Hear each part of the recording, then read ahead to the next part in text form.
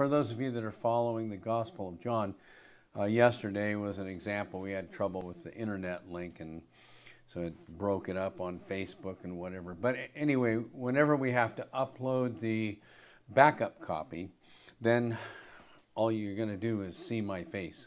So you won't see the scripture text on screen, and that's what happened yesterday with John's study. So anyway, just a little note there. Let's pray, and then we'll talk some more about the woman and the dragon in Revelation chapter 12. Father, we ask your blessing on the study of your word this morning, and we pray that you would encourage us and increase our faith, that you would forgive us of all the times that we get too wrapped up in the things of this world and forget about the real, our real home and our real enemy. And so we pray that you would work these things out in our thinking, and that we would better serve you. And we pray this in Christ's name. Amen. All right, well, let's read the first 6 verses again, just for a review, since we took last week off, and then zero in on it a little bit more. Revelation 12:1, and a great sign appeared in heaven, a woman clothed with the sun, with the moon under her feet, and on her head a crown of 12 stars. She was pregnant and was crying out in birth pains and the agony of giving birth. And another sign appeared in heaven. Behold, a great red dragon with 7 heads and 10 horns, and on his heads 7 diadems. His tail swept down a third of the stars of heaven and cast them to the earth. And the dragon stood before the woman who was about to give birth, so that when she bore her child, he might devour it. She gave birth to a male child, one who was to rule all the nations with a rod of iron. But her child was caught up to God and to his throne, and the woman fled into the wilderness, where she has a place prepared by God, in which she is to be nourished for 1,260 days. All right, then, let's make one comment here. We talked about it some last time. In verse 4, where it talks about the dragon with his tail sweeping down a third of the stars of heaven and casting them to the earth. And you might remember that we talked about, there's different views of who are these stars of heaven, this 1/3 of the stars of heaven that Satan apparently takes along with him in his rebellion in some sense. And after we looked at this last time, I found another verse here that I wanted to show you in relation to that might help. It's, let's see, I probably have it up here in the list. Job 38:7.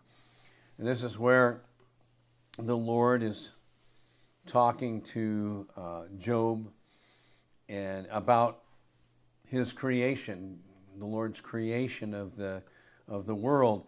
And so, like in verse 4, where were you when I laid the foundation of the earth? Tell me if you have understanding. Who determined its measurements? Surely you know. Or who stretched the line upon it? On what were its bases sunk, or who laid its cornerstone? And then verse 7 here. When the morning stars sang together, and all the sons of God shouted for joy. Now, it appears to me that in verse 7 here then, the morning stars and the sons of God are parallel. And as I understand it, that happens a lot in Hebrew poetry, like in the Psalms and so forth, and where it'll say one thing and then say it again in other terms, but they mean the equivalent thing. So here we have morning stars singing together at creation, and all the sons of God shouting for joy at creation. And so this would indicate that the stars of heaven that are cast down to the earth with with Satan, or by Satan, are in fact angelic beings, angels who, as Jude says, kept not their first estate, and it appears that that's the origin of demons. So, at any rate, I think that verse, Job 38:7, does shed some light on things. And so, what are you doing, Mocha? She's neighbors. Oh, she heard the neighbors. Okay, all right. Watchdog Mocha. All right then. Yes. So there you have a little more light shed on verse 4. His tail swept down a third of the stars of heaven and cast them to the earth. Also, I wanted to remind you, show you once again, that this section really, I think, sheds a lot of light on, provides some of the clearest evidence that the amillennial approach to the book of Revelation is the correct way to approach Revelation. That is, amillennial approach is the way that we've been looking at this, that Revelation is not the majority of Revelation is not looking at all of these events that are going to happen in succession right before Christ comes again, a time yet future. As you know, we've talked about the futurist school of interpretation of Revelation, so that really the bulk of the book of Revelation under that interpretation doesn't have any real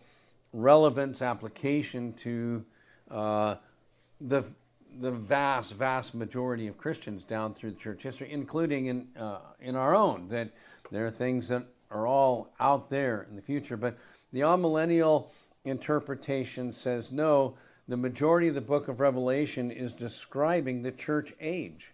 It's describing our time. Some of it can go back into the Old Testament as allusions and so forth, but really the bulk of the book of Revelation is talking about events that are happening now and have been happening from the time of Christ's first coming, and particularly from the time of his resurrection and ascension until then his second coming.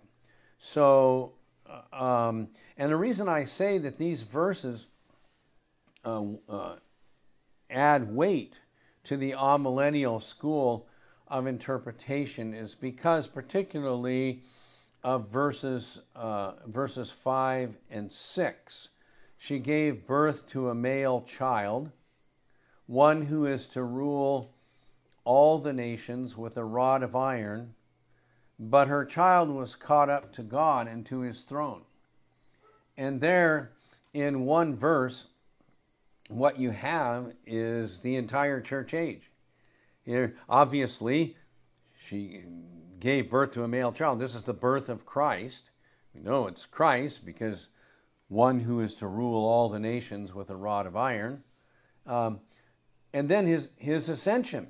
Her child was caught up to God and to his throne. So these events are happening between the birth of Christ and the ascension of Christ, which era is what we call then the church age. And then you also see it in verse 6, the woman who represents both the Old Testament covenant people of God and the New Testament covenant people of God. You might say the church, all right? In the church before Christ and after Christ. And that's a whole other issue that gets debated a lot.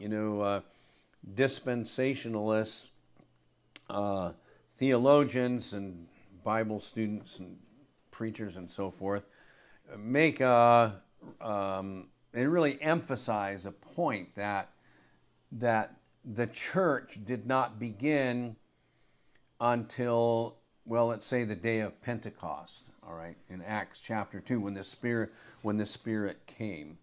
That because dispensational theology wants to keep the church and Israel completely separate.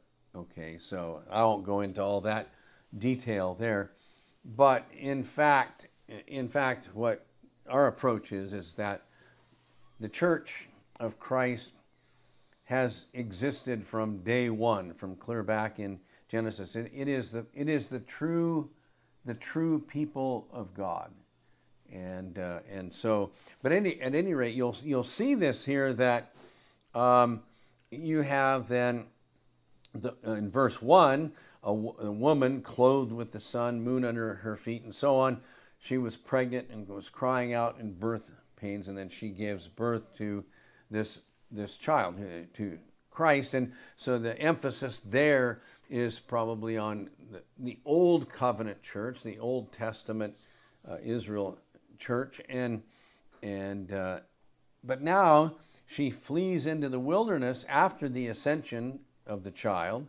She flees into the wilderness where she has a place prepared by God in which she is to be nourished for 1,260 days. And now here you have the New Testament church, the New Testament era, once again shown to be this times and half a time from Daniel, 3.5 years, 1,260 days, 42 months, and all those terms describing then the same era. So anyway, all of that to say, if you think about it some more, you can look at verses 5 and 6 and see that, well, the book of Revelation is describing this era from the birth of Christ, from the birth of the male child, to the time the child is caught up to God and to his throne, to the ascension of Christ.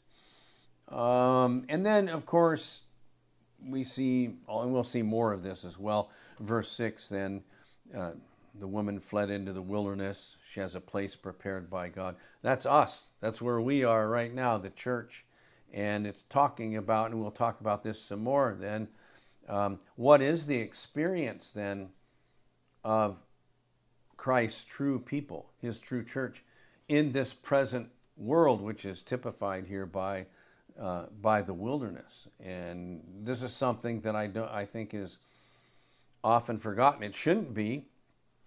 But what does it mean? What is going to be our experience in this present world if we're a true Christian, if we're genuinely Christ's people?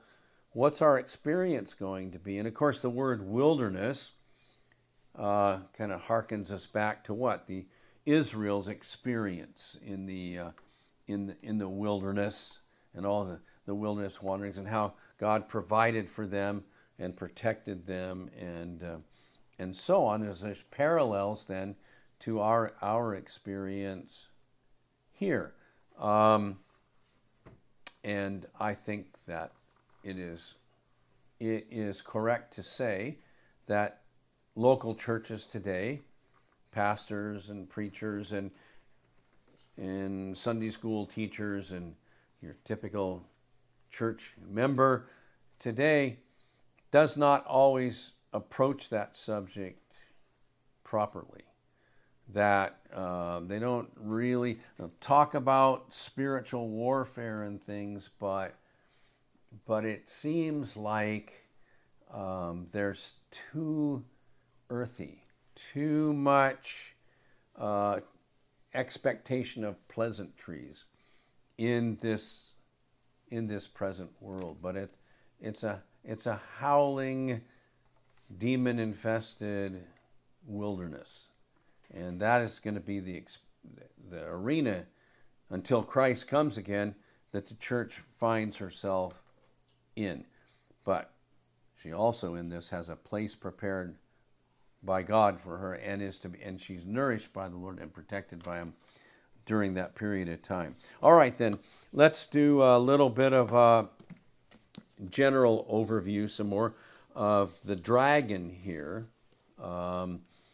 John said at verse 3, another sign appeared in heaven, behold. And I think that behold is not just kind of a mild term. It's like a shout, It's if we would actually have seen what John is seeing, this great red dragon, it is a shocking vision that he's looking at. Behold, a great red dragon with 7 heads and 10 horns, and on his heads seven diadems. So here's what Joel Beeke has to say here. Maybe someday we can try. I have this on screen, on Kindle. That helps to put it on there, but I won't do that today. But I think Verla said she's kind of figuring out one of the glitches there with the YOLO thing, so we might be able to go back and forth some more with the screens, but we'll keep working on that. Anyway, Joel Beeke, his commentary here on Revelation, and he has this to say about the dragon. If the woman is the church, and she is, then the dragon is the devil. Revelation 12, verse 9, and we'll see that as we get further down in this chapter, says, and the great red dragon was cast out, that old serpent called the devil and Satan. So clearly John says that this dragon is the devil and Satan who deceives the whole world. This dragon is not some apocalyptic monster who will come to earth at a future date, which tends to be the interpretation of a lot of the futurist type Bible students, students of Revelation. He's not some apocalyptic monster who will come to earth at a future date. He is the same serpent who deceived Adam and Eve in the Garden of Eden, who now persecutes God's church, and who one day will work powerfully through the Antichrist. And the full exposure of the appearance of the Antichrist is future. It is yet to come before Christ returns again. John says in 1 John that the spirit of the Antichrist is very active now. Many antichrists have gone out. And all right, Beeke goes on. Today, many people, even some who call themselves Christians, joke about the devil. Satan no doubt rejoices in such foolishness, but he's no laughing matter. He wants us to forget that he is the wily one who is the sworn enemy of Christ and all who belong to him. Verse 10 says this accuser of our brethren is constantly accusing us of sin or trying to persuade us to sin. He tries to convince us that we're not Christians, thus robbing us of assurance and of faith. He's the dragon with 7 crowns and 10 horns who dominates the whole earth. He's at work around us everywhere, in our homes and churches, in our unconverted relatives and friends, in our schools, offices, and work sites, and in governments throughout the nations. We need to see what a massive foe Satan really is.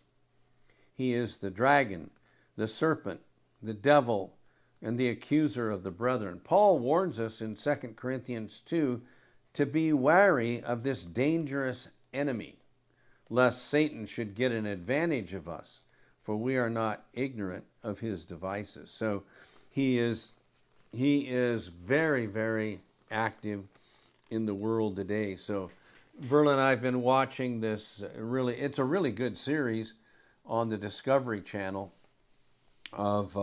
called The Last Alaskans, and it's a really good one. We've been enjoying it. However, as you watch it, and we actually, we usually just watch channels like things that are on YouTube or a news channel or whatever, conservative news channel.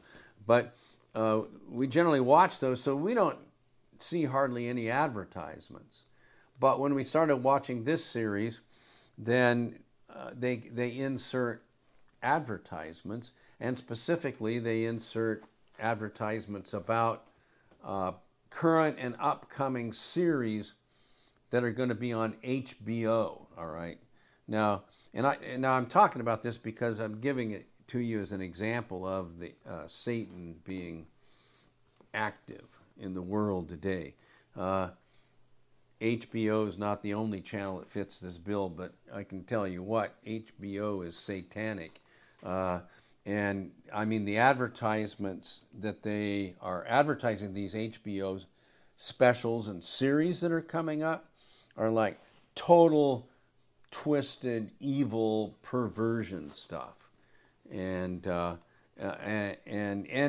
what I've been impressed with on that, since we haven't, we don't watch cable TV, or so we haven't seen the advertisements and things, but now watching this series now so recently here, we've seen some of these advertisements, and you can just see that the world, it's growing more and more and more evil, and more specifically, our own nation is growing more and more and more evil. And I mean, it's like it is Sodom and Gomorrah. So at any rate, all of that to say, this is Satan. This is the devil, and I know people who are probably not necessarily Christians, but generally responsible people and so on that I would respect in other ways. But they're like, oh, well, that's no big deal, those series on TV. Hey, just don't watch it. Well, of course we're not going to watch it, but they don't seem to be all that bothered that sort of a thing is happening. So, at any rate, Satan is extremely active, and the days are growing more and more evil, just as Scripture warns us about. So, all right, let's see a little bit more here. Beaky has some more comments here on, in this case here, the male child that is born, who is obviously Christ. We're told in verse 5 that the woman here, representing the Old Testament church, labors until she delivers a man-child who was to rule all nations with a rod of iron. And again, he says Old Testament church because Christ was born a Jew. He's born of the seed of Abraham. And so, the Old Testament church. He says, this is a quote from Psalm 2, that he would rule the nations with a rod of iron. Psalm 2 is a messianic psalm, a psalm that talks about the Messiah, that refers to the Lord Jesus Christ. Next, the child is caught up unto God and to his throne. This then refers to Christ's life, death, and resurrection, which are summed up in his ascension. This vision focuses on the ascension because John's purpose is to show first century Christians and us that they are living in the wilderness in the post-ascension era when Christ is no longer bodily present. This is to prepare them for heaven, where they will be with Christ forever. And then with verse 5 in mind, consider verse 10. He's going to hop down ahead of us here, but we'll look at this. Here's verse 10. And I heard a loud voice in heaven saying, now the salvation and the power and the kingdom of our God and the authority of his Christ have come, for the accuser of our brothers has been thrown down, who accuses them day and night before God. So, and Beaky says, in regard to that, as the man-child who brings salvation and strength to believers is taken up into heaven, the dragon is cast down. This is a great theme of Scripture. So you see this? Christ ascends, the dragon descends, rather involuntarily. He's cast down. Christ is caught up, and Satan is cast down because Satan was conquered by Christ on the cross. Okay, I'm going to stop there with Beaky, and then I wanted to look more specifically at these things with G.K. Beale's help, okay? His little commentary here, G.K. Beale. So let's see what he has to say about these verses here. I'll back up a little bit. I think we looked at some of these last time, but just as a reminder, the picture of the dragon's tail sweeping away. I'll go back up here. In verse 4, his tail swept down a third of the stars of heaven. The picture of the dragon's tail sweeping away a third of the stars of heaven is an allusion to the prophecy of Daniel 8, verse 10, according to which the end-time enemy of God, Satan, will throw some of the stars down to earth. Now, you might remember that Beale concluded that the stars back in Daniel are identified in chapter 12 of Daniel with God's people. So he's got a little bit different take on this. He says that the stars, the third of the stars of heaven, that is the result of Satan attacking God's people and oppressed and killed and so forth.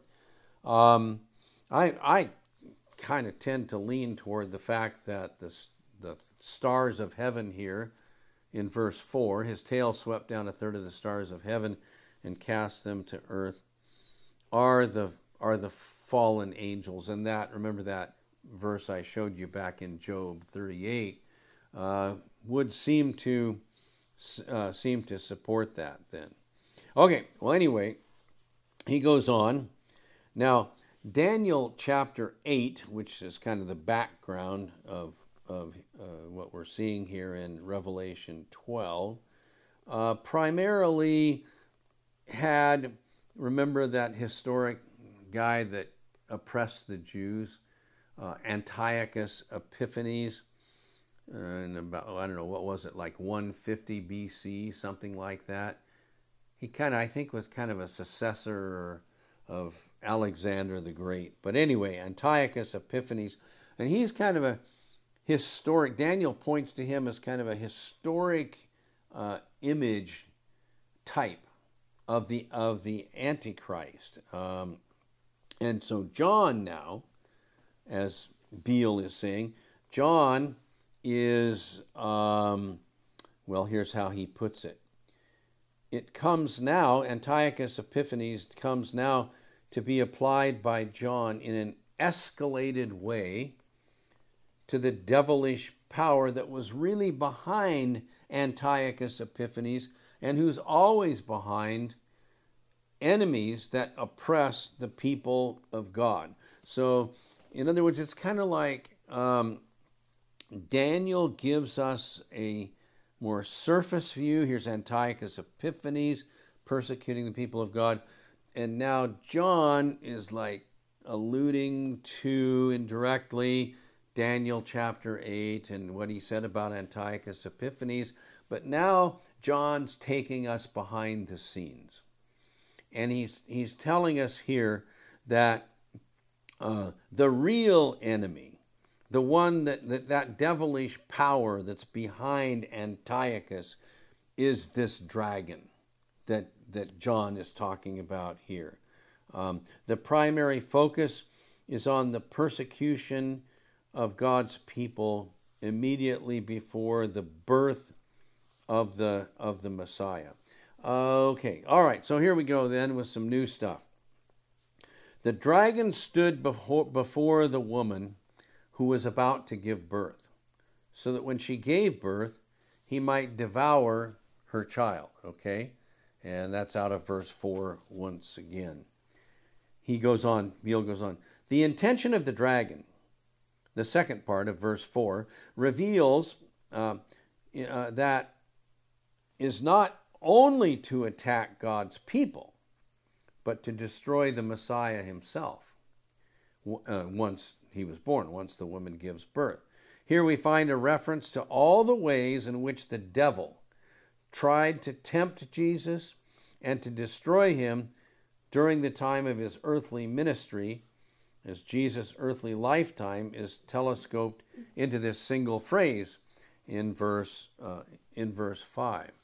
Now, you can think of there's all kinds of ways in which Satan tried to destroy Christ from the time he was born. You could say he even tried to destroy Christ before he was born, because he was trying to wipe out Israel, all the satanic attacks against the people of God. But once Christ was born, in fact, it was almost like the second he was born, right? The attacks of the devil to destroy him take place. And one of the first ones that comes to mind then, of course, is Herod, and how he slaughtered the infants and trying to kill, trying to deceive the wise men so that he could find out where Christ was, and so that he could kill him. So all through Christ's lifetime, and then as Beale mentions here, why was Satan tempting Christ in the wilderness? Well, he's trying to destroy him. He's trying to get him to sin, and that didn't work either. All right, Beale goes on. So now a snapshot of Christ's entire life is given in one line here in verse 5. I'll roll that up a little bit here. She gave birth to a male child, one who is to rule all the nations with a rod of iron, but her child was caught up to God and to his throne. So now a snapshot of Christ's entire life is given in one line: his birth, his destiny of kingship, and his fulfillment of that destiny by ascending to God's throne in heaven after as he says, the post-resurrection ministry. Christ appeared for a certain time after he rose from the dead. That's what Beale means by post-resurrection ministry. And then he ascended. The male child who is born, who's to rule all the nations with a rod of iron, Psalm 2, is clearly here a reference to Christ. The destructive efforts of the dragon culminated in the cross, the very point where it appeared that he had succeeded in his evil plans, right? You can't hardly imagine it, but here's Satan just demonically rejoicing that we've finally done it. We've destroyed the Messiah. Yet something surprising happens next. Rather than being destroyed by the dragon's attack, the child was caught up to God and to his throne. This is certainly a reference to Christ's ascension and also his resurrection. So, of course, the irony in this is that Satan's apparent victory over Christ by having wicked people crucify Christ and put him to death turns out to be the nail in Satan's coffin, right? It turns out to be Christ's death on the cross. It is the means by which Christ gained victory over the devil, you see, and the irony of that. All right, now Beale goes on here. The woman flees from the dragon. The woman fled into the wilderness. Here we are, verse 6. After the deliverance of her son. Consistent with the above identification in verses 1 to 2, the woman represents the community of faith. I think he uses these words, these phrases like this, community of faith, as kind of a broader term to mean the church of the Old Testament, the church of the New Testament, and the people of God. That's what he means by the community of faith. The genuine people of God, whether they lived in the Old Testament era or the New Testament era. Now, I elaborate on that because nowadays, I don't like this phrase, the faith community, right? The faith community.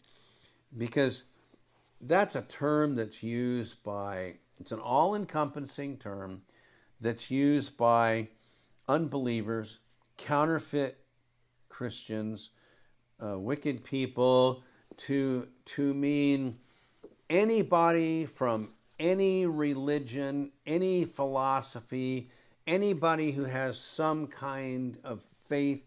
It's all okay, right? This kind of ecumenical, messy soup that you hear all the time. So a lot of times I'll get letters in the mail, from some mass mailing or something, and they want to raise money for some cause, usually some social cause or something. So they're reaching out to the faith community. Well, there again, I don't like that, because as soon as I see that term in a letter like that, I know this is not a genuine Christian enterprise. This is not. These people are not Christians, and so off into the round file that kind of stuff goes. You see, but anyway, Beale doesn't mean that when he says community of faith here. Consistent with the above identification, verses 1 to 2, the woman represents the community of faith, though now it is not of the Old Testament era, but it is the messianic community, the church, the Messiah's people, living in the age after Christ's resurrection, the New Testament church. She is now on earth and not pictured in heaven, because she represents the true people of God on earth. Now, and so here, the woman fled into the wilderness, where she has a place prepared by God in which she is to be nourished for 1,260 days. There is, as I said earlier, our experience as Christ's people, as his true church, in the New Testament era. That's our experience right there. Satan is looking to destroy us. We're in the wilderness, but in the wilderness, God has prepared a place for us for protection and for his provision, right? So the fleeing into the wilderness alludes to the time. It has, when he uses this word allude, it means has as its background. We're supposed to have it come to our mind that, oh yeah, wilderness, fleeing into the wilderness, protected by God in the wilderness, just like Israel coming in the Exodus out of Egypt and into the wilderness. That's an Old Testament picture of the experience of the people of God now. So the fleeing into the wilderness alludes to the time when Israel fled from Egypt into the wilderness and was protected and nourished by Yahweh. The same pattern of fleeing into the wilderness is observable in the case of Elijah. Remember, after his victory on Mount Carmel, then he flees from Jezebel and kind of goes into a little bit of a woe is me, I'm the only one left type. But what happens? God provides for him there. He provides him bread and nourishment and so forth. And he's protected then. All right. The same pattern of fleeing into the wilderness is also seen in, let's see, I thought he gave some more examples here. Moses, right? Think of Moses. In those 40 years, he flees from Pharaoh, goes into the wilderness for 40 years where he's protected by God.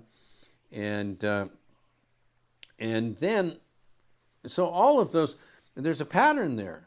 And it's showing us that we can expect the same experience, that we flee into the wilderness as the dragon trying to destroy us.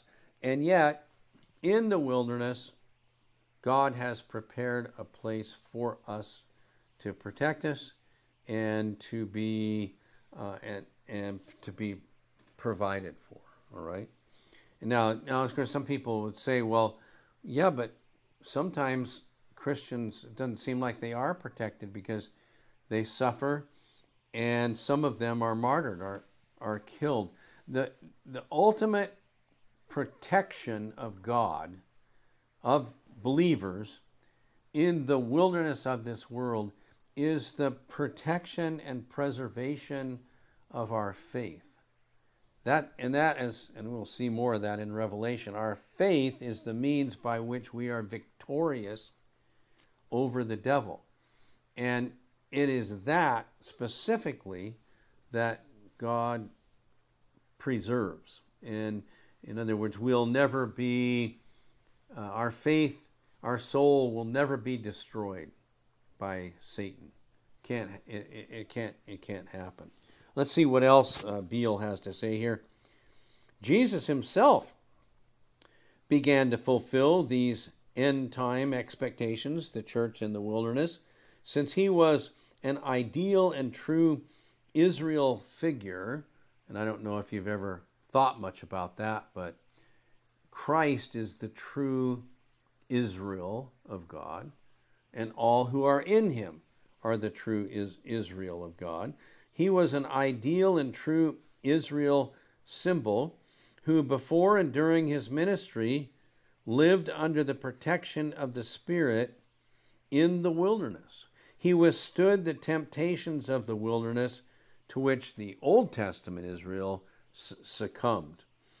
In verse 6, there it is, it's on the screen there. In verse 6, the Messianic community, the church, is pictured as beginning to experience the end-time protection of God in the wilderness following the ascension of the Messiah.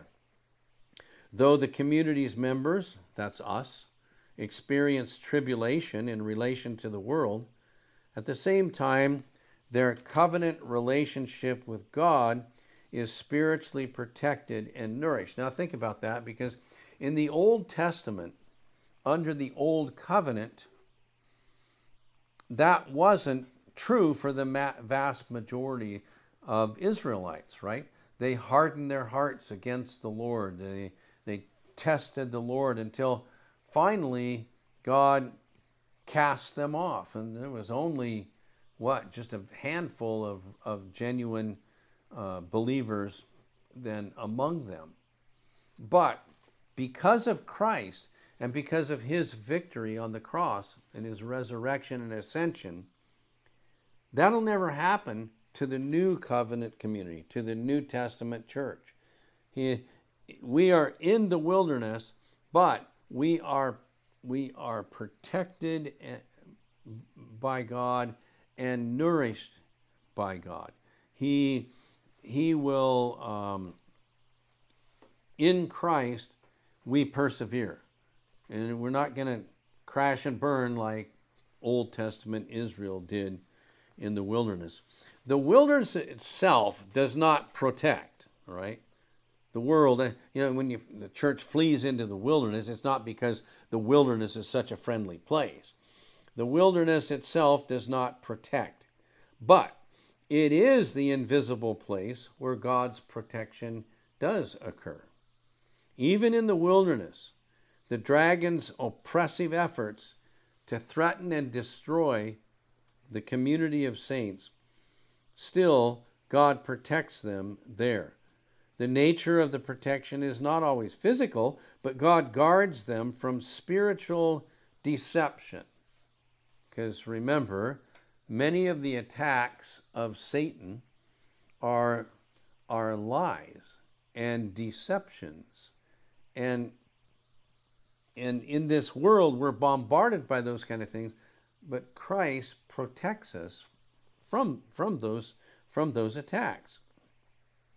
Well, he doesn't protect us from the attacks come, but he gives us victory over them. He gives us the ability by his Spirit to recognize the deception. Now, of course, as we're learning in Pilgrim's Progress, that we're reading on Sunday mornings, if you get careless, remember Christian falling asleep under the arbor at the hill difficulty, and what happens? He's careless. He waited there and slept too long, and he lost that little scroll that the Shining One had given him. He lost his assurance and ended up in trouble, and he had to go back and get it again, this kind of a thing. So we need to be, we can't be careless. If we're careless, well, some of those missiles from the devil, some of those deceptions and so on, can get through and cause us all kinds of grief then. In the Old Testament, remember, the desert was not only where Israel was protected from the pursuing Egyptians, but it also was an uninhabitable place of sin, evil, and judgment where only fierce animals and evil spirits dwelt. There's a picture of the world in which we live. Once again, the wilderness was not a friendly place to the Israelites, but it was the place where God led them, and while they're there, he protected them. It was their own unbelief that was their downfall. So here we are in the world. It's not this wilderness, and it's not a place in and of itself that's friendly. It's not friendly at all. Satan is said to be the god of this world. But it is the place where we have the promise of God to protect and provide for us. Beale goes on, therefore the wilderness is the saint's place of protection, but in the midst of a hostile world. Deuteronomy 8, verses 15 to 16, sums up the dual nature of Israel's wilderness experience. I'll look at that. We're about out of time. But Deuteronomy 8, verse 15, I'll pull that up here. If you want to see a good description of the world that we're in right now, Deuteronomy 8.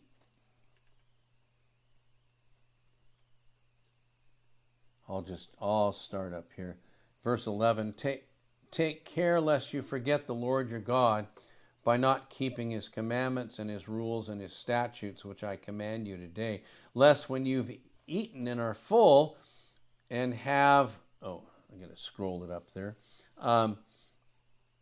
lest when you have eaten and are full and have built good houses and live in them, and when your herds and flocks multiply, and your silver and gold is multiplied, and all that you have is multiplied, then your heart, it's like, look out now, then your heart be lifted up, and you forget the Lord your God, who brought you out of the land of Egypt, out of the house of slavery. Now here it is. Who led you through the great and terrifying wilderness, with its fiery serpents and scorpions and thirsty ground where there was no water, who brought you water out of the flinty rock, who fed you in the wilderness with manna that your fathers did not know, that he might humble you and test you to do you good in the end. And so there it is. There's the description of the wilderness. It is a great and terrifying place. It is full of fiery serpents, scorpions, and thirsty ground where there's no water. But the Lord provides that water there, and he feeds with manna. And so that's where the woman flees and is protected by God. That's the world. That's the wilderness that we live in. And it's an enemy place, and yet it's the place where God has promised to protect us. But needless to say, if that be the case, and it is, this is the nature of the world that we're living in, just consider how deceptive it is, how the devil presents us with a world that has all these glittering things, just like he tried to tempt Jesus in the wilderness, has all these glittering things and money and rewards and everything if we will just follow him then instead of Christ. But here's what the world really is. It is a great and terrifying wilderness with its fiery serpents and scorpions and thirsty grounds where there's no water. It's a place that is uninhabitable really for God's people, except the Lord has promised then to protect us. Well, we'll continue on here next time. A couple more pages by Beale that I want to read, and then we'll plan to get into the next section here of chapter 12, where it talks about, this is some pretty interesting stuff. Now war arose in heaven, Michael and his angels fighting against the dragon, and the dragon and his angels fought back. So this is kind of a, we have a little hint of it. His tail swept down a third of the stars of heaven, cast them to the earth, and so on. But now it's like John zeroes in for a closer look at what has actually happened in regard to the devil and those that he took with him in his rebellion. So we'll plan to start there next time and look at that. So let's pray. Father, we thank you for this great encouragement. Thank you that we can know what this world really is, that it's enemy territory. It is not a friendly place to your people, and that we have an enemy who's raging against us and would do everything is doing everything he can to destroy your people. And yet you have promised your provision and your protection, and we can know that Satan is a defeated foe, and that when Christ comes again, he will be cast away and we'll never see or hear from him again. We thank you for all of this in Christ's name. Amen.